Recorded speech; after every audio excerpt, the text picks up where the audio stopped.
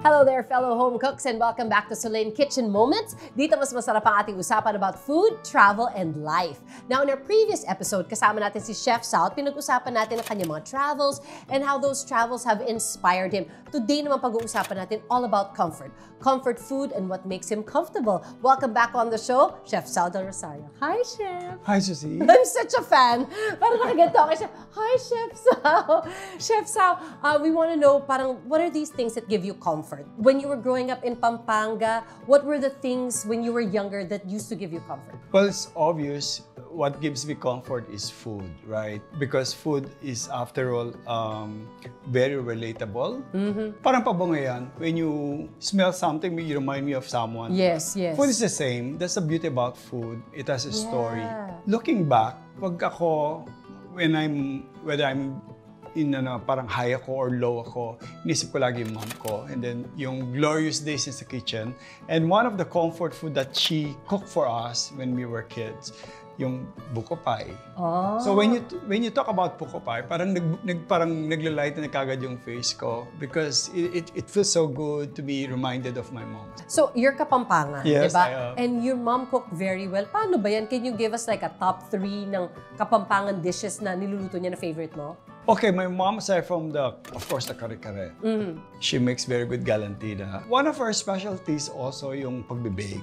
She loved to bake, and Vuco Fye, or I call it my own Vuco Fye, was one of her mga signature dishes niya. Right, Talagang right. pag yan maamoy mo na yung buttery niyang crust. Right, right. Kinita mo na yung magpabili ng buko kay Manoy, yung our driver, for example, si Efren. Alam mo na pag nagpabili siya buko pa yung gagawin niya. Yun nga. When you think about parang moments in the kitchen, what's the first memory that siguro nagsa-stand out sa'yo? So, ang moment na alam ko sa bahay, unang-una, my mom would wake up very early to catch the freshest ingredient in the market. She is the type na importante sa kanya ang ingredients, freshest ingredients. Yes. So she would fight for the freshest meat, the freshest vegetable in the palengke. Ngayon sa bahay, pag nandun na ako, upo lang ako sa isang chair, and then ang naalala ko, Susie, yung ako'y magbabalat ng maliliit na mga shrimp, na ganyan. And then ako yung maggagawa ng mortar ng yung mga shrimp heads. Yung paghalo niya doon sa mga stocks niya, for example, pinakbet, yun ang linalagay niya. Yun naalala ko yung pinaka-hate ko din ginagawa kasi ninis ako. Ang liit-liit ng shrimps na gano'n. Totoo ha, mabusisi siya. Tapos ano pa siya, matalas. Matalas. And then I would pull a chair. I would even step in the chair and I would start stirring the sauces. I love doing that. Siguro yun ang mga good memories ng mom ko talaga. That is so heartwarming, Chef. Honestly, I mean, listening to you talk with much passion and good memories with your mom. So now, we're talking about a lot of those memories, and listening to you talk about them, it really gives you much comfort, remembering your mom that way. And you mentioned it earlier, but once again, this is the one comfort food out of the many na iluluto mo sa amin for today. And what is it? Yeah, during the COVID, there was a time that I was a bit depressed because I was at home and, living alone in our old house. I could feel my mom na parang, what are you doing? Why don't you cook? Parang ganyan. So I challenged myself to bake because of her. Yes. Sabi ko, that's one thing that I really hate doing, baking, because I'm not the patient person. Yes. I am very, free-flowing. Yeah. Lagyan na ganyan. So sabi ko, relax ka lang, Sau. You have all the time in the world, di ba? I would follow every instruction religiously. No shortcut. Yes. And then I end up with this Vuco Fye. Yes. And I call it Vuco Fye. And then you know what? I just posted sa Instagram. And then said they were curious. Can we order? Naging tens, naging hundreds, naging thousands. Believe me. And the main reason why I sold the Vuco Fye is because it gave me so much joy. Parang I want to share that moment with others that this is my mom's love for us. And of course, aside from that, because of the COVID, I want to give my other chefs get their jobs back. Absolutely. And ito na ang pagkakataon naman natin dito sa Solane Kitchen Moments na matutunan kung paano gawin tong very famous Vuco Fye ni Chef Sau. Let's go to the kitchen! Alright, we're now here in the kitchen with Chef Sau at ito na yung comfort food that best represents what he's feeling right now. Tell me about this special Vuco Fye. Well, I consider this as our comfort food sa Pampanga because every time pag weekends wala kaming class, my mom, ito yung pambida niya sa amin. I consider it as our parang comfort food talaga. And like a treat, no? Like a weekend treat. Yeah, especially during rainy days, you get stuck at home and then the family was complete then. Yes. She would concoct this Vuco Fye. Did she teach it to you when you were young? I think mas na-adapt ko yung mga techniques ng mom ko than the recipe because the time, wala pang Wikipedia, wala pang Google. Wala. So wala siyang definite recipe. And of course, my take on Vuco Fye is entirely different from my mom. Not entirely, but linevel up ko lang talaga siya. Yeah. So dahil nga I was trained in France, so sabi ko, interesting. This is a collab, a dish that is a collab between me and my mom. I love the idea. I love the diba? thought. Oh my goodness. Okay, so what are the ingredients that we need for this recipe? Dalawa ang recipe. One is the pastry, which is the dough. And you have, of course, the butter, the sugar, the salt, the egg, some flour, and some water. Right? If you mix it together, you will end up this dough. Basically, very soft because of the butter. Dapat yung butter mo maganda so it becomes flaky when it's done. If you want to make it rich and flaky, then you have to use a very good butter, of course. Basta yun yung tip ni Chef sa Yes, inyo. and of course, the others, while they make their buco, they get the buco juice, they thicken it with cornstarch. The French style, we do custard. Oh. So it becomes more tasty, it becomes more richer version. But then it's not naman parang ang tigas-tigas niya. Meron pa rin siyang malambot siya in texture, alright? Okay. To start off, of course, you have to add all the dry ingredients. Dry first. That's a basic baking rules. No? Yes, yes. Pag-halu-haluin mo Ano yung- to?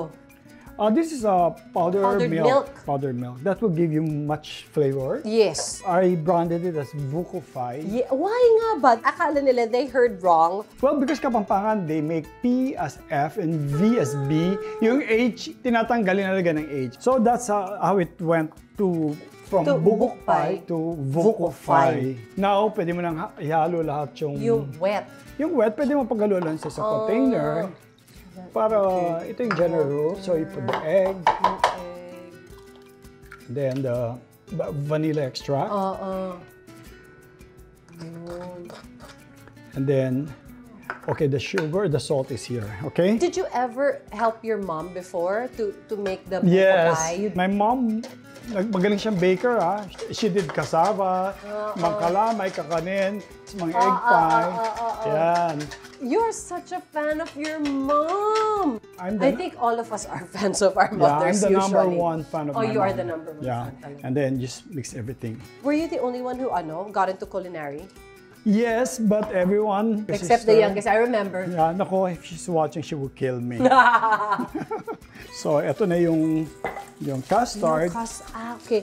So we've got the dough. This is the custard. So marami rin pala siyang parang stages din talaga o parts na pagsasama-samahin. So, alam mo na ngayon, medyo pricey siya because in the Vuco Fye itself, meron siyang 8 buko. Tsaka dapat siya, yung flesh niya hindi matigas, hindi sobrang lambot. Okay, so eto na yon, right? So gagawin natin, kukuha tayo ngayon ng mold, right? Nag-grease ko na yan. Tapos tatabi mo yan. And then, let's start with the rolling of dough. Tapos natin, na-rest mo na siya. So that means the gluten are working already. So relax na siya. So we need to... Hindi pa siya relax. So, madali lang siya because hindi siya ganun katigas dahil maganda yung butter-based talaga siya. So, madali siyang i-manage. Alright. At saka chef, pag ganyan, dapat hindi mainit yung kusina. Tama ba? Kasi pag ganyan pa ba yung butter pag nandyan na siya sa kaya I use marble topping or stainless para malamig. So, hindi basta-basta siya, Ito na yung dough mo. So, isi-shoot ko na ngayon sa... Doon sa rolling pin. Oh! Ganun pala siya. Yes. Para madali siya. Halatang di ako nagbibake din, chef. Okay. Tapos, ipapasok lang natin siya. Diba? Oh, it looks so beautiful. Para siyang clay na hindi ko maintindihan, na hindi nabubutas. Tsaka dapat very yung kamay mo, medyo mapilantik. Okay? So pretty. We'll get the custard. Of course, I would put some custard on the base para yung i-marble ko lang parang i-level yung pag-cut mo, may custard, may buko. So I wash my hand, I make the dough already. So just layer down all the buko. So tapos meron na naman siyang Oo nga, para bawat ano mo, Yeah. hiwa mong ganun. Yes, para yung bawat bite mo, equal yung ano. Right, yung distribution ng kanyang custard at saka yung, wow! Di ba? Ang daming buko nito. Lagyan na natin yung dough sa taas. It's a lot of work, but then could be therapeutic din, di ba? And that's about it. Then you put it on top. Seal it the way they want it, and I would braid it, right? Oh, like an empanada, like yung Like gilid ng empanada. Yeah, they call it French braid also. Now that's therapeutic, I can imagine. Yeah, it's also takes a lot of skills to do that. I would put some holes. Para yung steam hindi siya matrap. So, yan. Then lalagyan mo lang ganyan. Para makintab siya. Para maganda yung finish niya. Yan, pati yung dough. Para golden brown. Done, okay? At 165 degrees centigrade for an hour. Oh, and it looks so perfect! I know, look. Pero syempre, as usual, bitin ng konti, hindi pa siya pwedeng tikman. Dahil I wanted to ask you about this prized possession that you had when you were a kid, maybe, or something that gives you comfort. Kasi bilang comfort food yung topic natin. Yes, of course. In fact, nagdala ako ng photo.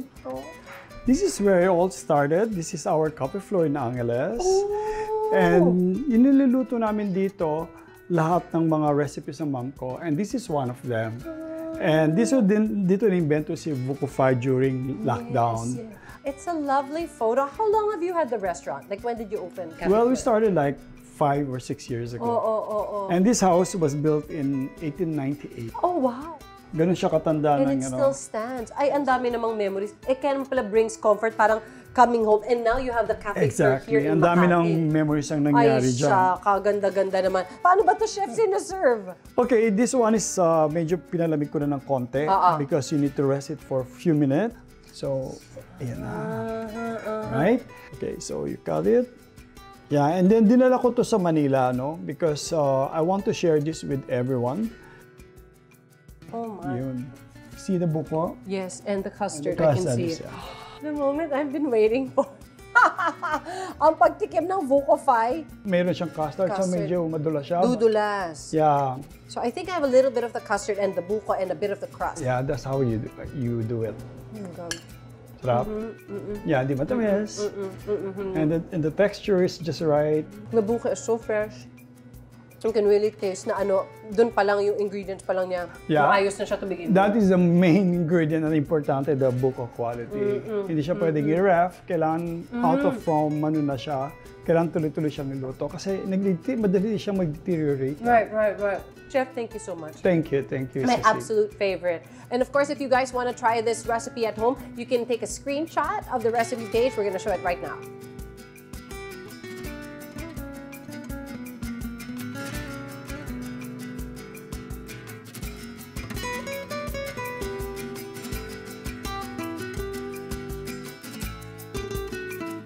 So good luck sa inyong version ng inyong Vuco Fye, and we want to thank you, Chef, for sharing this comfort food recipe with all of us. My pleasure. So see you anytime. Oh, I love working with you, Chef. Chef, yung mga fans mo na kung hindi pa nagpa-follow pa, I doubt, sa iyong social media pages, where can they follow you? IG si Chef Sau de Rosario, Facebook, and of course, we just opened Cafe Floor in Poblacion, Makati.